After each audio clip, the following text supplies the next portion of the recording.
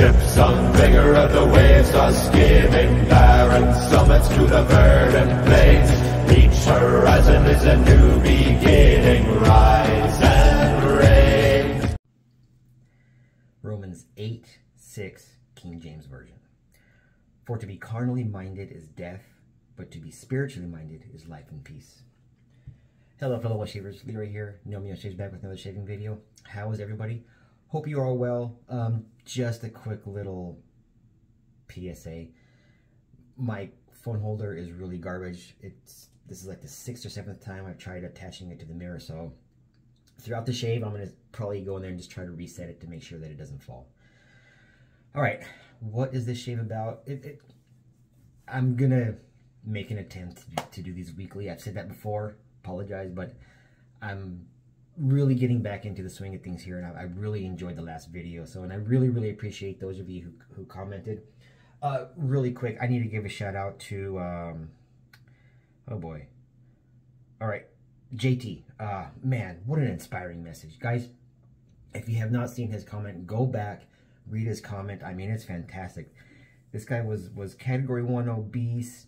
I mean, he started working out 3 days a week with weights, doing cardio a couple days a week, plus active rest days on the weekends. This dude's got it down pat. That's what you want to do.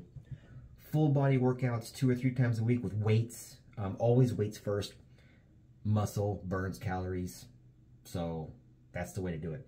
Anyways, dude, keep it up, JT. That's fantastic. That's fantastic. Okay, what is this shave about? I'm getting back into the swing of things with honing. I mentioned that in my last video. So yesterday, I spent the day from bevel set to 8K. And I'm going to see how these edges feel just off the 8K. I've done this in the past with an 8K, and I was able to get a decent shave. Not great, but this is one razor that I'm going to be using. This one has a little bit of a smile, so it's... I don't think I got the bevel set properly at the heel and the toe, but it's okay. I don't typically use that part to shape with, so we'll see how it goes.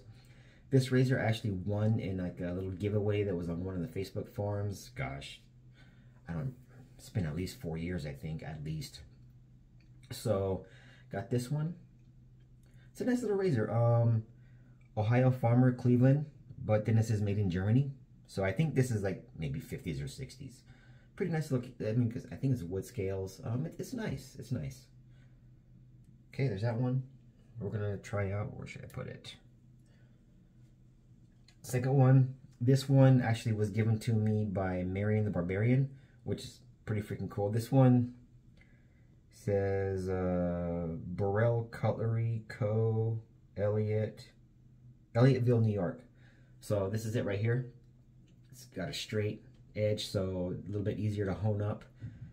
So we'll see how this shaves. Again, in this one, it's got warped scales, but it's okay. I just have to pinch the back and it'll go in. I've caught the edge of the scales a couple of times. I haven't looked into how to fix warped scales, but that's for another time. And then I know these are not going to shave well, so I got my trusty Gillette new long comb. I love this razor. Picked this up off eBay probably good 4 or 5 years ago. I think it was just 20 bucks. I have no idea how much they are now. I don't tend to really look into that kind of stuff anymore. All right. For shave gear, you guys can see from the thumbnail what I'm going to be using, but I thought I would kind of continue the theme of unobtainium. This is actually, I love this soap. The Golden Rib Kidney Rebrall helped me get this soap. This is Soap Makers of Awesome Town from Barrister and Mann. I think this was the formula before the Reserve, so it was kind of like one of their experimental formulas. And I absolutely love the scent of this. It is fantastic. I have that soaking right now with some Bloom water. Brush, I am going with my wolf whiskers. You guys can see that right here, hopefully. Yep. So I got it soaking right now. So yeah, so I'm gonna go ahead. I'm gonna start getting everything together. Then we'll see how it goes.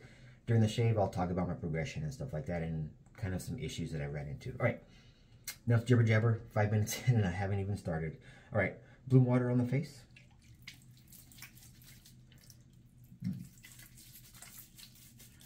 Interesting. It didn't loosen up much soap.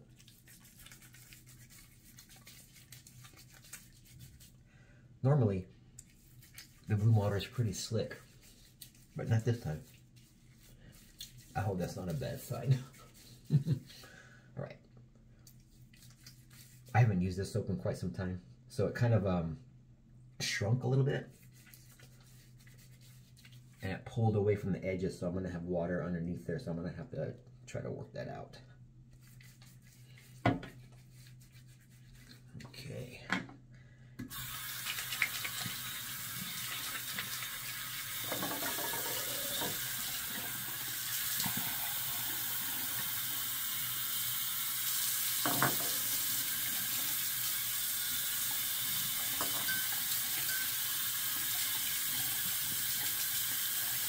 All right, just getting my brush warmed up a little bit here. All right, let's go in. All right, so I've done a video in the past on my honing setup. So basically for my bevel setter, I have a Shapton 1.5. You know, at the time of looking for my bevel setter, it was, budget's always a concern, right?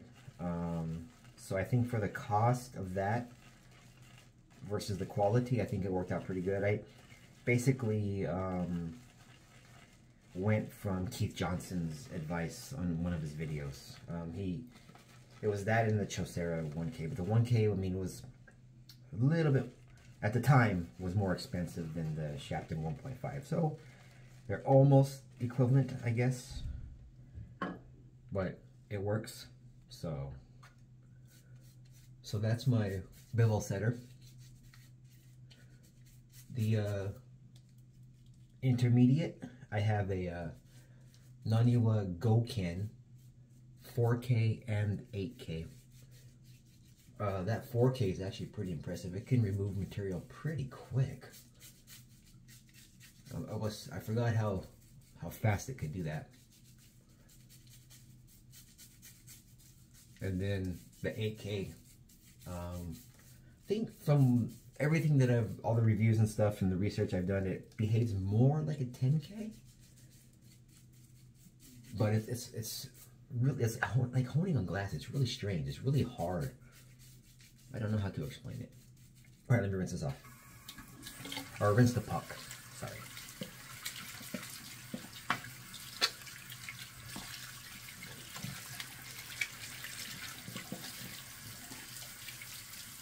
Here we go.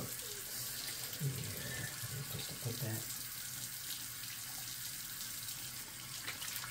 Oh, and I forgot I have coffee. I can't remember if I brought it up in a video before, but I'm a huge fan of the Grinch. So I've got my trusty little Grinch tumbler here that I bought it around Christmas time. I know it's not Christmas, sue me. That's good coffee. All right, tastes like Soap Makers of Awesome Town. Yep. So one thing that I don't know how to explain it. But one issue I have, and it makes no sense, is maybe it's going to be a little better, a little easier to describe in a minute. But while I'm building up my lather, let me talk about my this past week and my attempts at getting back into exercise and whatnot. Well, so last Monday I went to the gym, and it was great. I have not lifted weights in a very long time. My previous workouts have all been body weight stuff. Because of my traveling, I was heavy into body weight workouts, which are fantastic, but I need a change, right? It's always good to change up your workout routine. Every 4 to 6 weeks you should make some sort of change, whether it's a different exercise, different tempo. Something should change, right? Maybe you, instead of doing like a 5x5, maybe you go like a 8x12, right? So you can even just do a small change like that. Even just a tempo. Like a tempo is, you know, how fast the weight goes up and how fast you let it go down. You know, the negative part, the I think they call it the concentric. I always forget the part where you're lowering the weight. A 4-second negative is actually really good for muscle building. It's hard. You're gonna have to, oh shoot, lessen the weight quite a bit, right?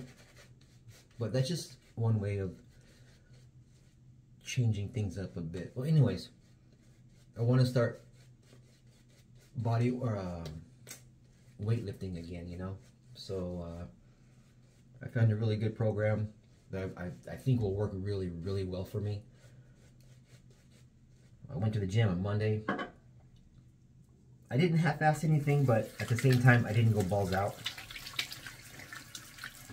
I kind of getting the feel for the exercises in my weights. It went really well. I was a tiny bit sore the next day, which is okay. You don't want to be too sore. But man, that night I broke my freaking toe. Still not 100% sure how I did it, but man, it hurts. And so I haven't been back to the gym since. I'm going to try to go today. We'll see how it goes. All right. Let's see if, oh man, it just, man, 11 minutes in and I haven't done any knife to the face yet stuff. All right. All right, so we're going to go with this guy first. We'll see how it feels. First pass with the grain. Oh, hey.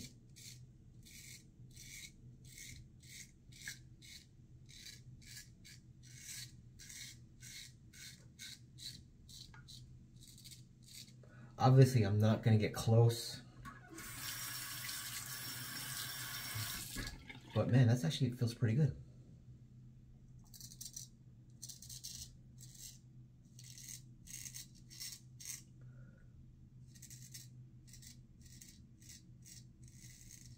Mustache struggles a little bit. Yeah, pretty tuggy. Not too bad though. Alright, let's see. Try to get to the chin, see how it feels.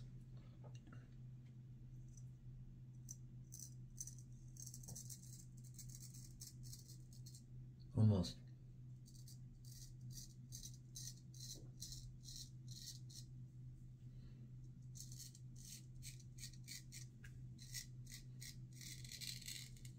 Yeah, for me, the chin and the stash, that's how I know if the edge is just right. Okay, that's not too bad for 8K. I doubt stropping it more would give it more. But I went 21 passes. I mentioned it before. I do things in sevens. It's just how I am. All right, we'll try this one. And in theory, it should feel about the same. Oh, and it's my left hand. Shoot. All right, let me just see how it goes in the stash.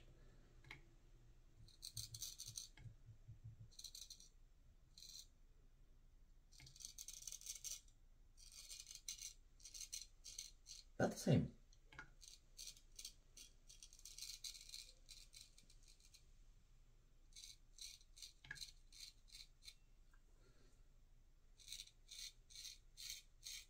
Yeah, it's a little bit rough here.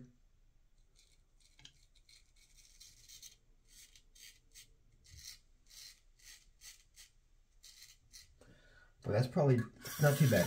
Not too bad. All right, I gotta practice with the left a little bit here, okay? Hold on. You guys will see how my left hand just doesn't want to do what I want it to do.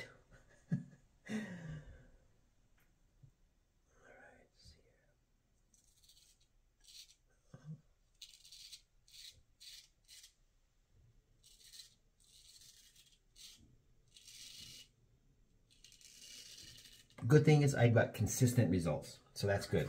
Okay, I call that good. while I go ahead and I'll just touch up with the Gillette. Alright, where's it at? Right here. Yep, so one thing that's kind of strange that I don't know how it happens, but I do a combination of a bunch of different types of strokes. So I do the half stroke, the X stroke, and the stroke, something is really weird. So the stroke where I'm coming towards me, right?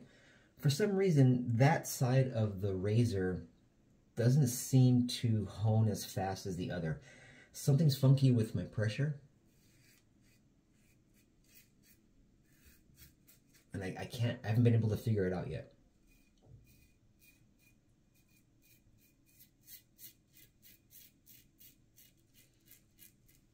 I would like to be able to record it, but man, I don't have a good setup for that yet.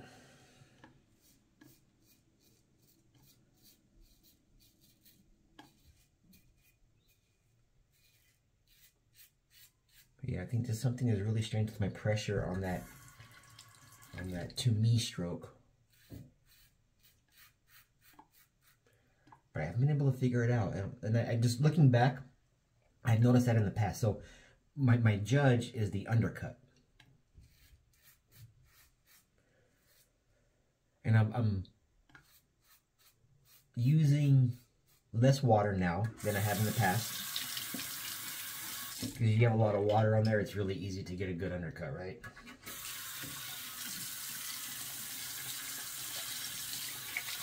Man, this stuff smells good. So then also, I mean, if you have too much water, then it's acting more like a lube, than, you know, just a means of gliding it. So too much water won't cut enough, or cut fast enough, I should say. So I'm trying to be consistent now with using little water. And it really gives me a good judge on the undercut now, I think. And yeah, I mean, I can get, it's really strange. So like my stroke away from me, the undercut, oh, I mean, it's, the water will just right up on top of the blade. And then when I come back and do the swipe towards me, it's still pushing the water, and it doesn't quite ride up onto the edge of the blade, right? Sorry guys, hold on. Apologies. So I find myself having to do a few more strokes on that side. I don't know I don't know if it's the facing side or what. I don't know those terms very well yet, but that's just kind of something that I noticed yesterday when I was going through these two razors. And it happened on every stone.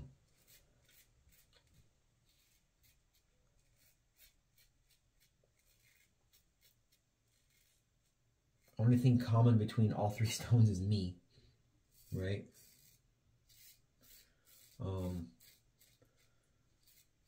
I don't think it's my lapping. My lapping is pretty good.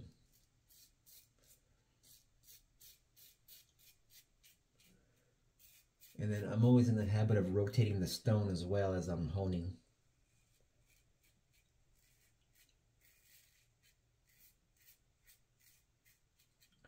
So, yeah. Strange. The other thing that I have an issue with is, you know, kind of like torquing the edge into the stone. I'm still playing with the right pressure because I tend to lift up the spine a little bit, and then the edge goes right into the freaking stone.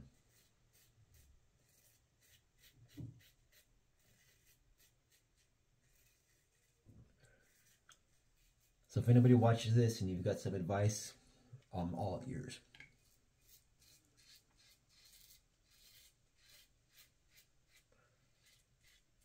Oh, I forgot to say what blade is in here. It's a Kai.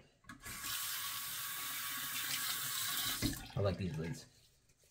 They're not as sharp as I remember them.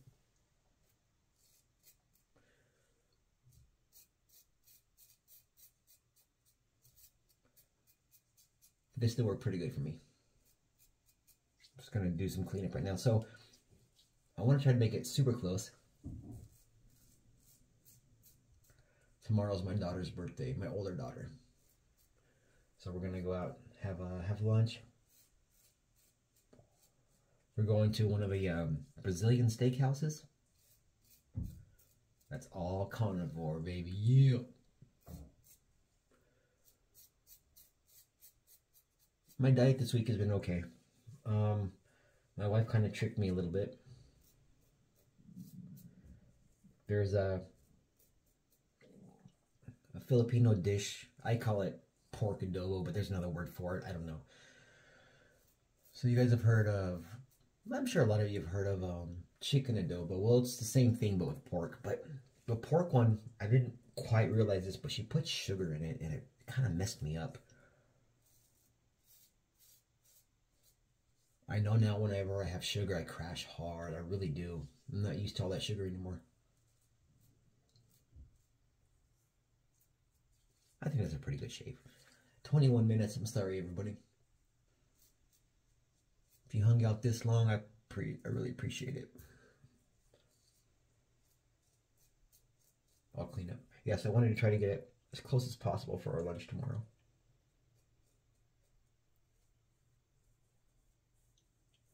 Yeah, right now is around 9 a.m. 9 a.m. Sunday.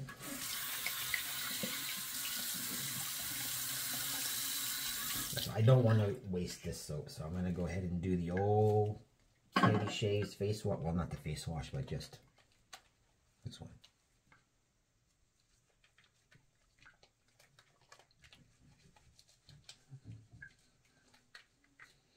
Oh, I love the scent of this. It's a good soap, too.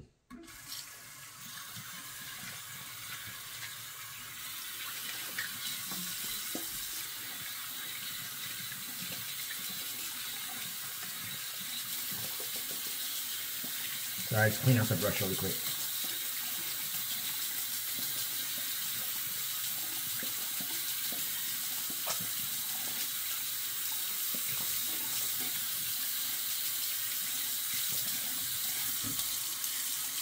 So next with these two razors, I'm going to go ahead and take it to the 12K that I have. And then I'm going to shave again and see how it goes. I need a baseline on 12K synthetic since it's it's more consistent than going to JNat. So I'll see how it feels. Let me rinse this off.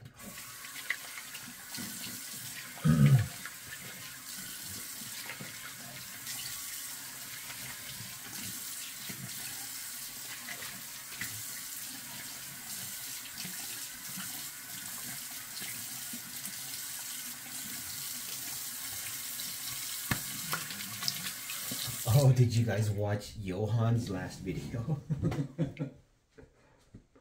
Poor guy had to go on a work trip and he basically forgot everything that he needs for work except his shaving gear. That's funny. It happens.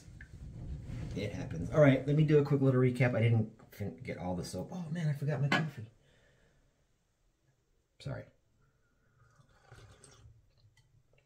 All right. So let me just quick little recap. My Wolf Whiskers brush, fantastic brush. Oh, this has a the golden nib knot in there. It's a 24 millimeter. Over the past few years, I've decided I like 26 better. Two razors from Bevel Set all the way to my 8K. They did pretty well. I think the edge is good enough to continue on. So and they're both consistent. So I've got to dry these up. See that? I don't know if you guys can see that. I tried to tighten up this pin a little bit, but it didn't really help too much. Maybe I need to try a little harder. We'll see. And then here's this one. Pretty good. This is, I think they call it full hollow. Maybe half hollow. No, it's probably more than that. I don't know. Oh, and a little bit of unobtainium. Hey, I didn't ask. So if you guys stuck around this long, list below what kind of unobtainium you guys have. Whether it's a soap maker that's no longer in business, or a soap that will probably a scent or formula that just won't be made again. It'd be kind of cool to hear what all you guys have in your den.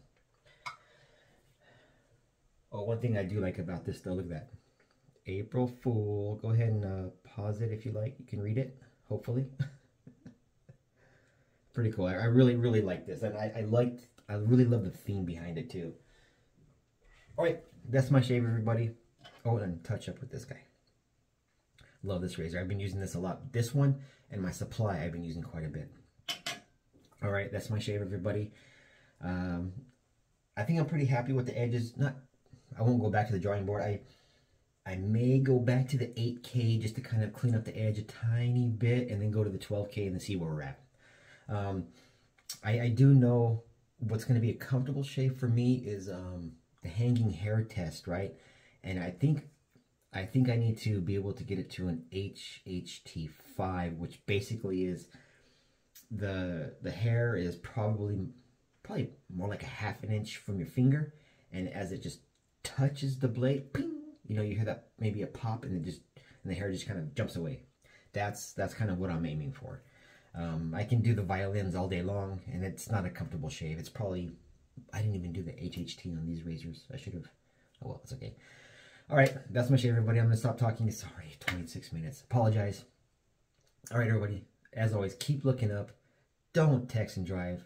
God bless each and every one of you. Thanks again. Bye-bye.